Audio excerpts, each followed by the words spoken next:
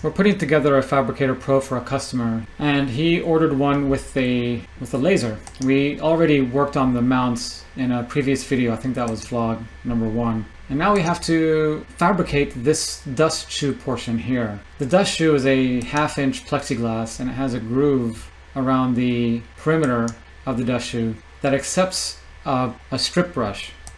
The dust shoe assembly connects to a high wind spec type of a rail system, as the rail and the bearing block here. And the dust shoe is meant to sort of glide on top of the surface of the workpiece, allowing the vacuum to maintain a good amount of vacuum pressure within this section here as it glides on the surface. And the spindle moves up and down while this is gliding.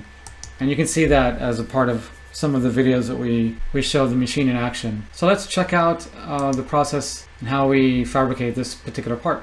This is what the actual part looks like after complete fabrication, fabricating it from the CNC machine, cleaning it up, and gluing in the strip brush. Okay, here we place the material in the machine, and now we are trying to do zero the Z-axis at this point, as well as the X and Y at the same time. So here I'm basically just turning the nut on the spindle just to make sure it runs free before it actually touches the material. Here we're working with 1/2 inch acrylic. I believe it's a 4x8 sheet, but we're just basically using some of the material that is portion that has been already cut. So we're just trying to maximize our material, so we're trying to zero the machine right at the very end of the last cut. That's it. So we did the Z-axis, and now we're gonna go back to do the X and Y. So we're trying to zero the machine right at the very end of the last cut, and we're verifying that the whole file is going to be cut on material, not away from it. We verify that through the visual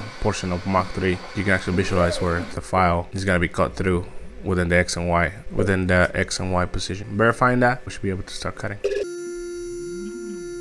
Here we are doing two, I believe it's 3/8 diameter holes for the screws to secure the L bracket to the machine and attach it to the plexiglass. The brush typically glides over the surface where the spindle moves up and down, but in this case it's not. And the reason why is the brush is not going up and down as it should is because the vacuum hose actually got attached to the top bracket on the machine to the point that it's not being able to run freely at this point. So somehow it got attached or stuck on one position on the very top, so the brush is essentially stuck on one place. So here we're cutting the inside diameter of those two holes, one for the spindle and one for the vacuum hose. And we're doing 2 passes, doing a roughing pass and a finishing pass as well, just to be able to get the closest to the geometry of the diameter of the fitting for the vacuum hose, for that to be able to fit relatively snug. On this portion we're doing the pocketing for the brush strip, so I believe we're going up to a 1/4 inch depth. Notice how there is a difference in appearance with the chips that are being left behind.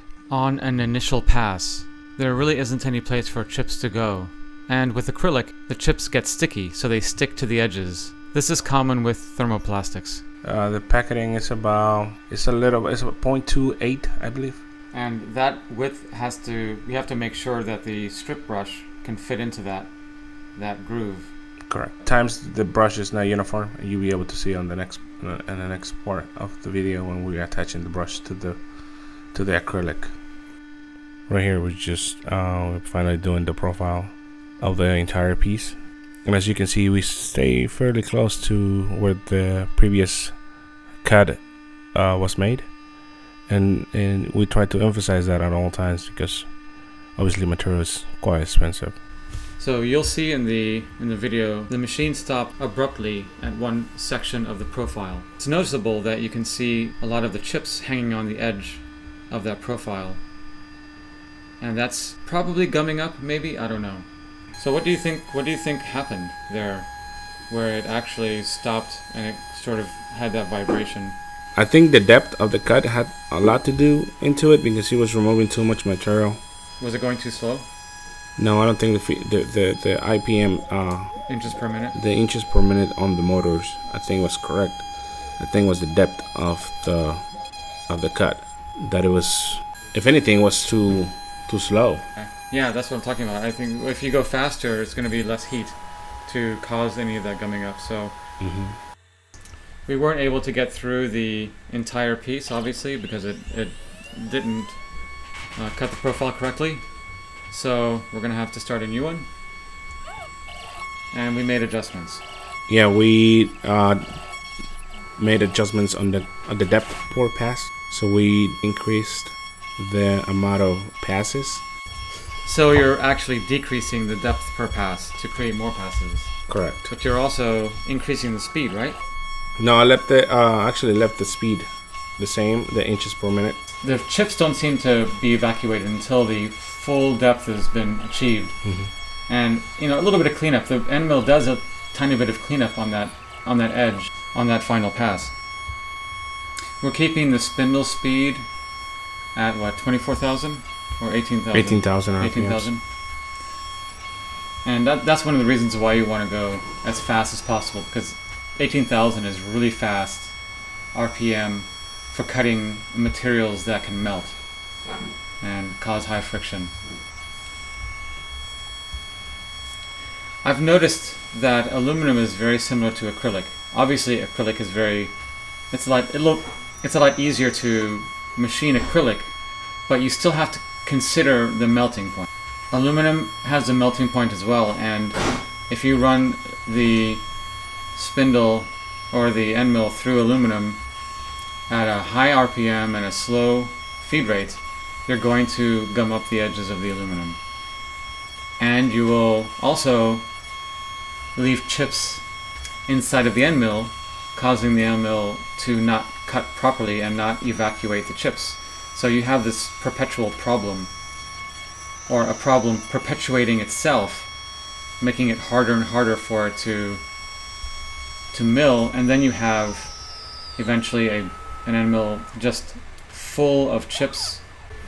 So we use the same holding tabs. I'm just going to cut it out with our multi-tool. Depending on the diameter of the circle, I'll find out that 2 holding tabs is just enough. Is there like a maximum number of holding tabs you'd use for a larger object? Like, would 4 be the maximum, or would like 100 be a maximum? I don't think it's. It depends on the size of your holding tabs, because it could also play into the role of the hole. Or it also depends on the geometry of the part itself, because if there's a lot of like jut outs and crazy geometry, then you want to have more holding tabs for less vibration of those sections of that part. I made this table with a Lazy Susan, but then you've improved it. You actually put a plexiglass shield on top and the vacuum, so like 90% of chips and dust get sucked into the vacuum. Yeah, not only that, but the plexiglass does not allow you to get your fingers close to the routing bed. At one point, it just becomes really, really hard for you to get your fingers in there. So we have a brush actually around the crescent portion where the wood is. We have a brush, right? That's a brush. It's a brush in there. Yeah. Correct. So you can pass material through that. And what are you doing here? It looks like you're doing the top. You're cleaning up the top portion. Yeah, sometimes I do that. I don't know why. I just like to have a very clean finish. I'm routing the holding tabs, and that gives me a really clean edge. Then I flip it, and I use that for my advantage to be able to get the top side, if you will. So you're getting the strip brush. So we're getting the strip brush to be able to cut a portion of it. And as you can see, we get it on roll. Yeah, this strip brush is used in lots of applications. And what you've probably seen it in escalators. Look at, and whenever you're on an escalator, look at the bottom. And you'll see a strip brush just like this. So we're doing a dry fitting just to be able to get the right length, and also be able to check whether the brush or the pocket that we did with the CNC was done correctly. Yeah, this is actually the hardest part, isn't it? It's tough to get that strip brush in that groove. We don't want to go too loose where the strip brush doesn't stand on edge very well, but you also don't want to go too tight where you can't get the strip brush in. So there's a balance there. We use, what kind of glue do we use? We use hot glue, right? To keep it in there, and we've never had a problem with using hot glue and having that strip brush stay in there. Yeah, we have wooden dust shoes, and we we stick this strip brush into wood as well, in the same fashion. So as soon as we get the measurement correctly, then we cut it. I typically cut it a little bit longer, just a tap, maybe 1/8 of an inch longer. So then that gives me a little bit of a play. And once I get the right measurement, then I trim that off. And then once I get the dry fitting all correctly, then I bring the hot glue. I think the hot glue should be getting warmer. You know, I typically do that. Plug in the hot glue. So by the time I'm doing this, the hot glue gun is getting warm, and by the time I'm finishing, this is ready to go. I didn't do you any favors by making those circles tight, did I? Circles? What do you mean? Yeah, the curves of where you have to put it in, because you have to turn that strip brush pretty aggressively. Yeah, curve it. Yeah. The problem that could happen is when you have not essentially the curves, but when you have a curve against another curve.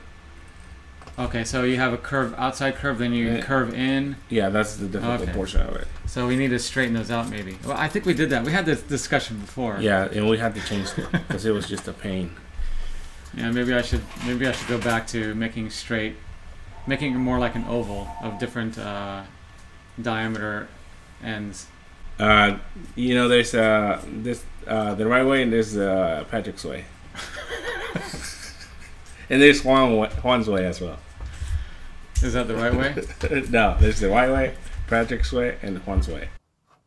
I had a hard time fitting the brush into the gap because of the brush is not completely uniform.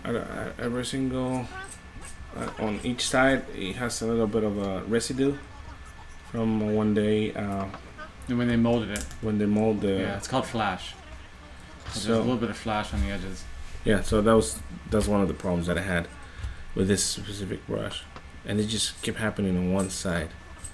So there's a peek into our process of making the acrylic dust shoe for the Fabricator Pro CNC router. I hope you enjoyed this video. Please like the video and subscribe, and make sure to press that notifications button as well so you can see when we put out new videos. Thank you for watching.